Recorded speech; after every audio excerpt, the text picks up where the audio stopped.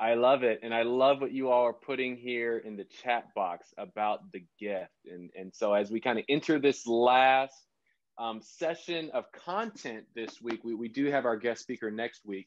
One of the things that I just want to be continually thinking about is this idea of the gift and just what that means, what that looks like.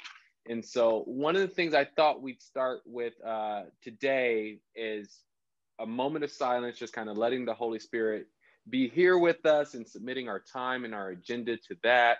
And then I'll pray, and then we'll go into a little bit of setup for the content. But most of the day today will be about discussion group and then the debrief out. Just what from the last section really struck you. We have one question this week.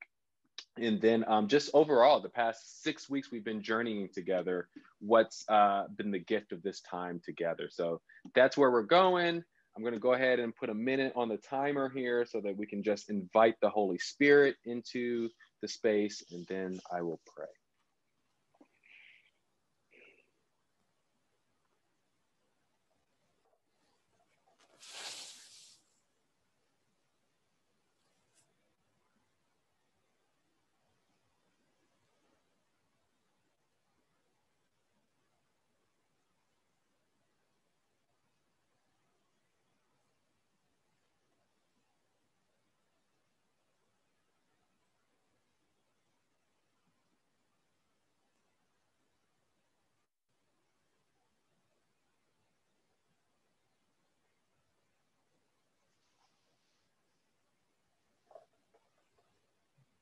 Heavenly Father, Creator God, we just thank you for the gift of life today.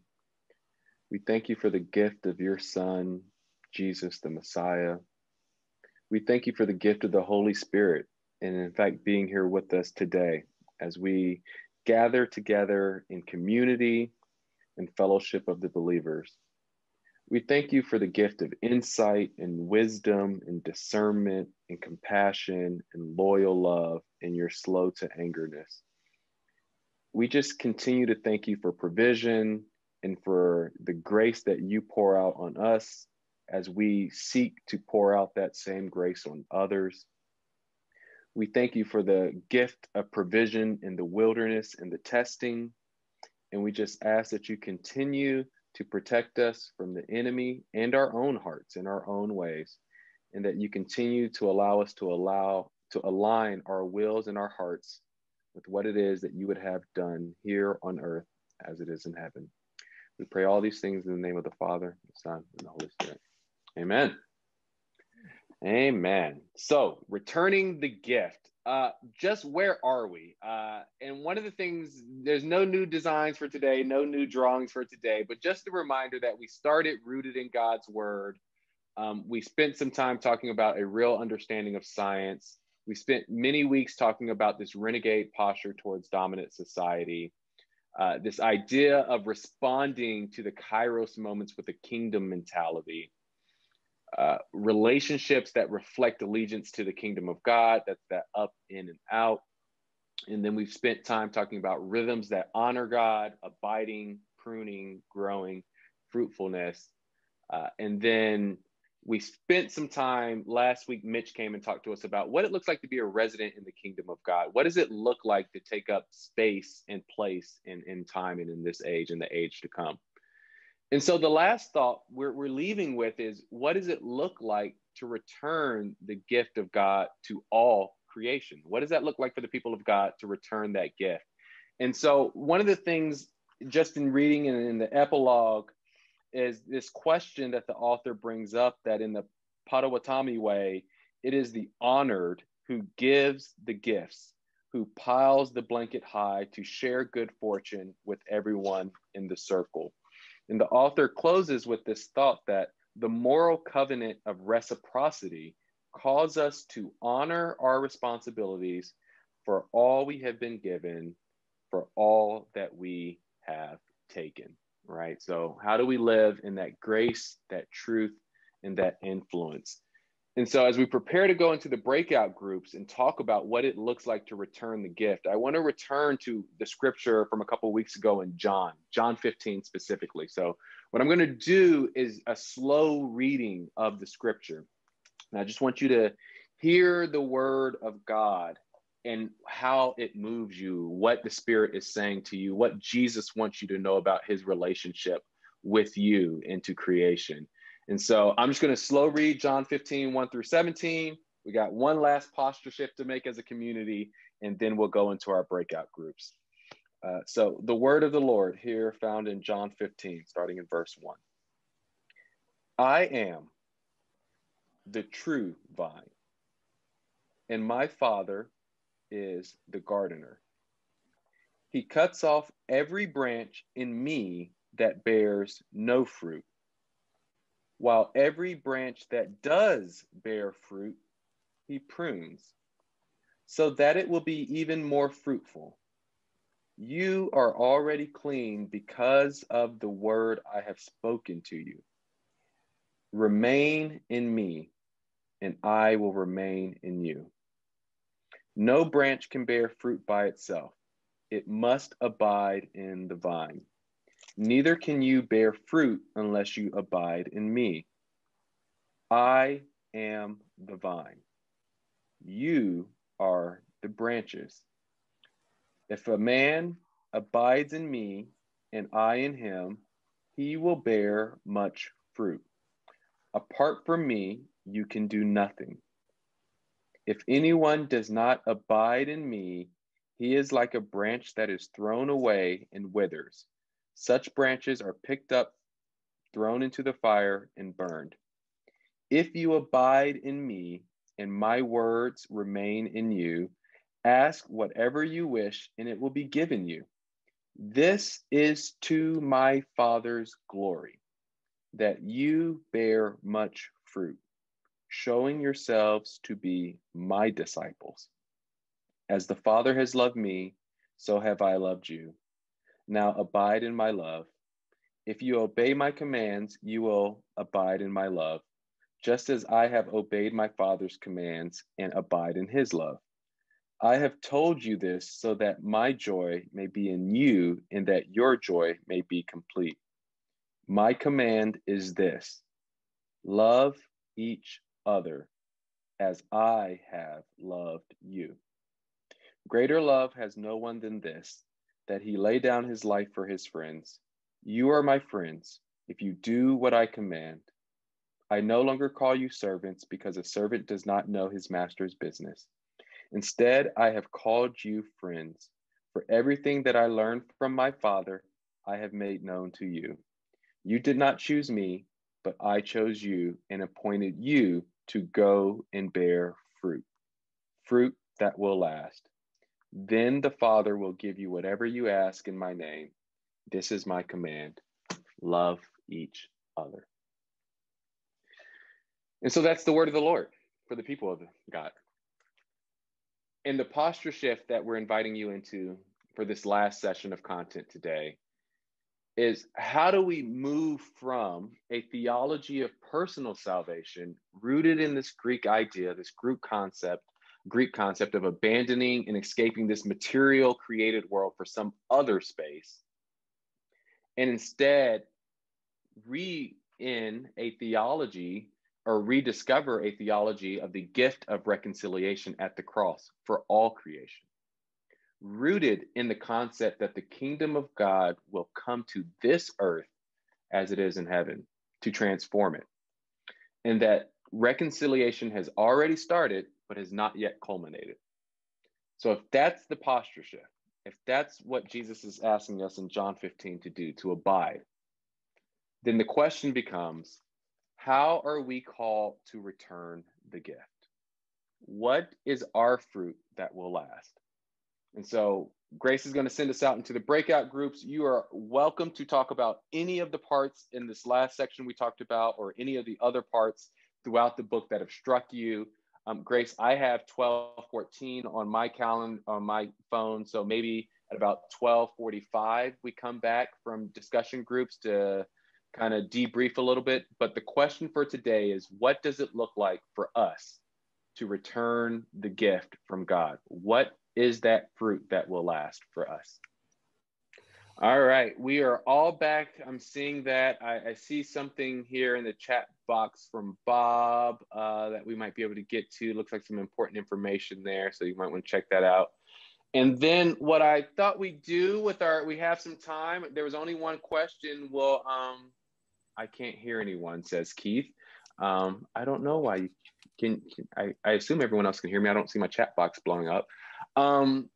We'll debrief a little bit. So I'm thinking we'll go in the order of Grace, Kim, Jessica, and then I'll kind of debrief some. So Grace, Kim, then Jessica. Grace, what are you all thinking about returning the gift? What's the gift? How do you return it? And what have you enjoyed about this book over this 2 months we've been together now? Yeah, we spoke largely about how the book has impacted us and how Christian conversation around creation care has impacted us. One thing that I think our group, Kathy left our group a little bit early today, but we talked about how we admire her involvement in her community and how she brings a creation care mindset to the work that she does, no matter what she's doing, and a loving Christ-like mindset. And so we talked a lot about how how we admire that and how we want to be able to take that into other aspects of our life too, and kind of be the hands and feet a little bit more in that way. We spoke about a lot of different things, but I think that was one of the more prominent takeaways.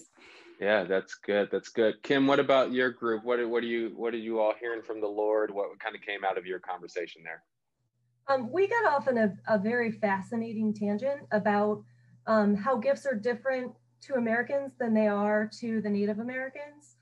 And John mentioned a couple weeks ago that the term Indian giver comes because when you give something to somebody, you're giving it for them, but also for you to share.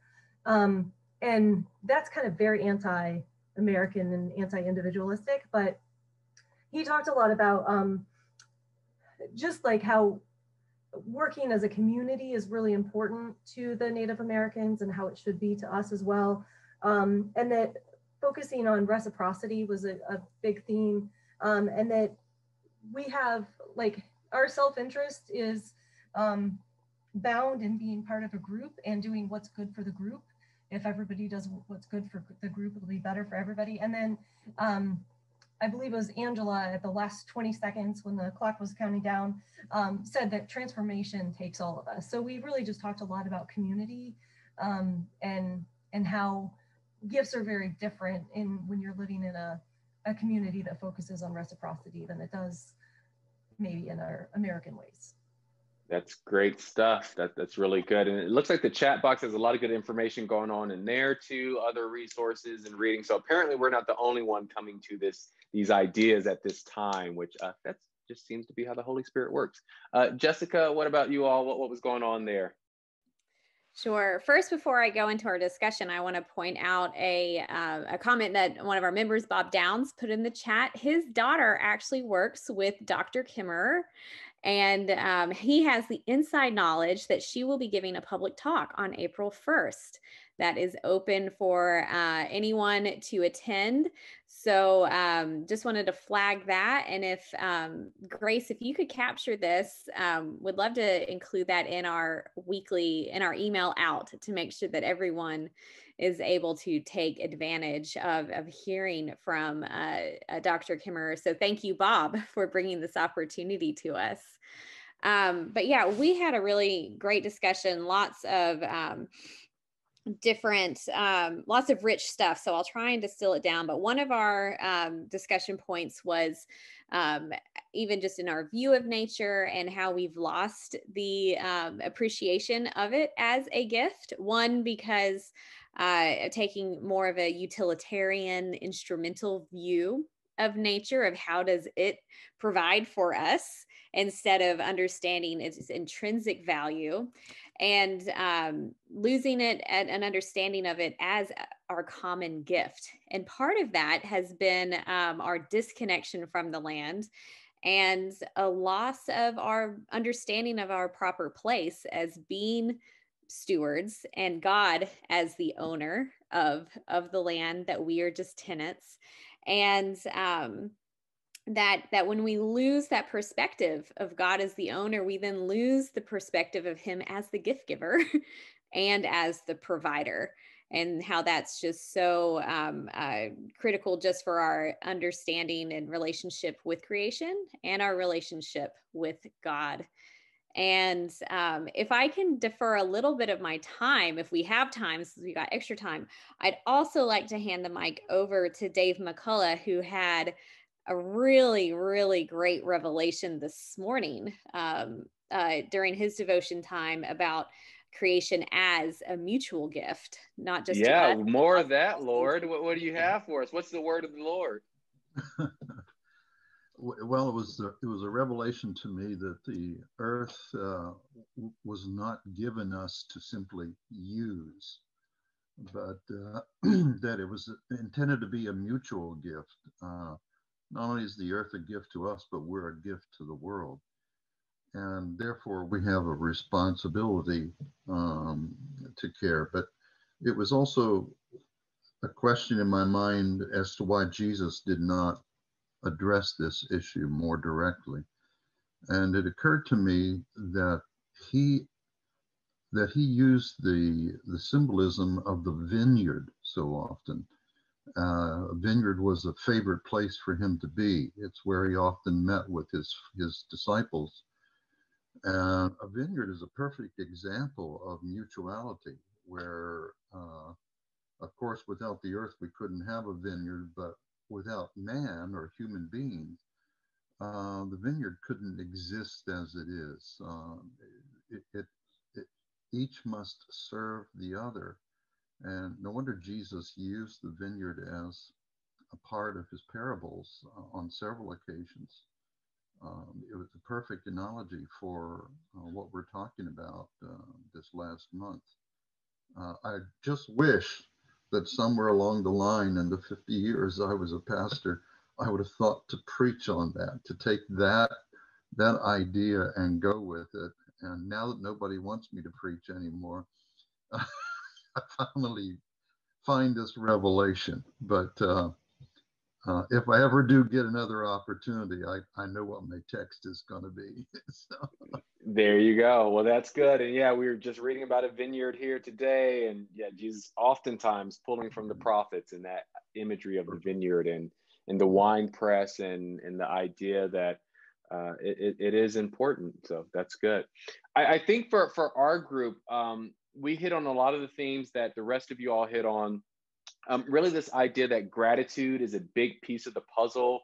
The way the author is able to write about creation and her natural environment, we think or discerned, came about from this ability to be grateful and in the posture of gratitude. This idea of choosing joy over despair, even when we're mourning in creation and the loss of creation. And this is interesting idea that we started to develop about lowering the walls. And the way that she's writing, you know, sometimes we can create these walls of order and categories in our current culture that literally trap us into this idea that I live within four walls, a roof, and a floor. And so I'm disassociated from creation. I'm not in creation anymore. I'm living under fluorescent lights, I think is the wording that was used. And we started talking more about why we're trapped in that way of thinking, having come from a Eurocentric perspective, a Reformation perspective, a post-Enlightenment perspective, a Hellenistic perspective of kind of this duality between the material world and the spiritual world. And it's so helpful to read indigenous wisdom or read someone that's not trapped in that stream with us, that can look at the world in a different way and speak about it in a poetic way, in a less mechanical way, because what we started to talk about is that that's how Jesus talks about the world. That's how he talks about the kingdom. And then we spent some time talking about small acts in the kingdom, picking up litter, picking up trash. In the kind of a West view of the world, me picking up one bottle doesn't impact the greater good of the world.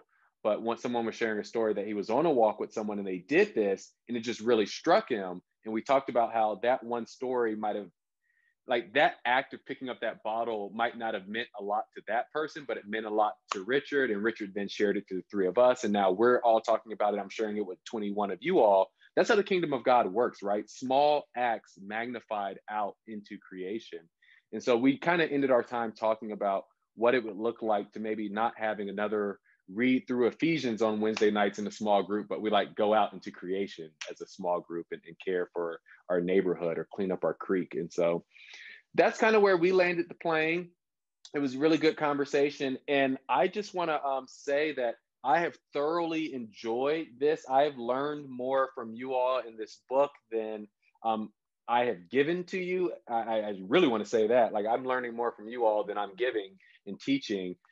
We're done with the content for this portion. A reminder, though, that the whole point of this book club is one, that we be in community together, learn from each other, get to see that there are Christians around the world talking about this stuff. You're not the only one. But then equipping you to go do this in your environment, in your context. And so the slides we provide, the discussion guides we provide, the video recordings, that is there so that you can go back later and do this with someone else and innovate. Do it better than me. Please do it better than me. Please do that. And then also next week, we're going to bring you a special guest to talk about this because as hard as I tried, as much as I tried to honor the text and the context, ultimately, you know, I'm an American Black dude in the South. I am not an Indigenous person, and I have not lived these ways. And so we wanted to bring you someone that is of this culture, that is a believer, that can speak to us in an even deeper way. So I am really encouraging you to come back next week if you have the margin for that last week. I think it will be the best of the weeks, having talked to James already. And so the next thing we have, I'm going to pray us out and stay for a couple minutes if anyone wants to talk a little bit more. I'm also going to talk a little bit more about the Partners Program in our bonus time. So if you've been interested in that, I've emailed with some of you already. We can talk more. I can answer some questions, some frequently asked questions there. And then Book Club is coming back. We're not done for the year. There will be another session later this year. You're going to get a feedback form from Grace within the next week or so. Please fill out the feedback form. Tell us what you thought, what we can do, what worked, what needs clarity, what's missing, what's broken, and then recommend a book to us, because this book came out of last session's recommendation. So we are always looking for recommendations. That matters. So that's coming back. Partners Program is coming up. We have another special event possibly happening in April. So I'll be sure to let you know about that soon. So I'm going to go ahead and pray us out, soft release us. If you want to stick around, great. Otherwise, I'll see you next Friday and we'll have our special guest speaker. Whew, that's a lot. Heavenly Father, that's a lot. This was a lot. This was a lot of weeks together. This was a lot of reading together. This was a lot of new perspective. But we honor you. We are grateful to you for the provision. We're grateful for community of believers that have taken the time out of their day to meet with one another and reflect on your word, to meditate on your word day and night. You tell us in Psalm 1 that is how we become a tree of life, and that tree of life sustains us through these seasons of despair. And so I'm just thankful for my brothers and sisters that have joined us. I'm thankful for this writing, which you've used as both a picture, a mirror, and a window into how I live my own life and how I can live life better, more abundantly in the kingdom of God with my brothers and sisters here. So as my friends go out into their weekend, I hope that they enjoy rest, that they Sabbath and rest however that looks like for them, and that they engage in your word and engage with your people throughout the rest of the weekend. We do all these things in the name of the Father, the Son, and the Holy Spirit. Amen. All right, take care. Bye, everyone. David McCullough, did you get my chat?